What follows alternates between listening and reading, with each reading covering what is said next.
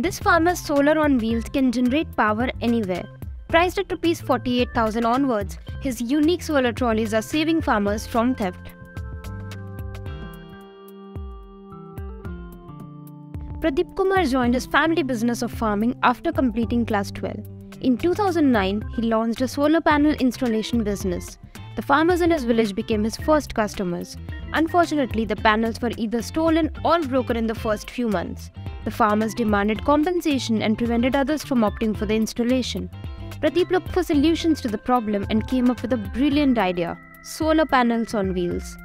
By attaching the solar panels to trolleys, the farmers could easily use tractors to move them back and forth. Pradeep spent 4 long years perfecting the design and launched solar on wheels under his company, TG Solar Pumps.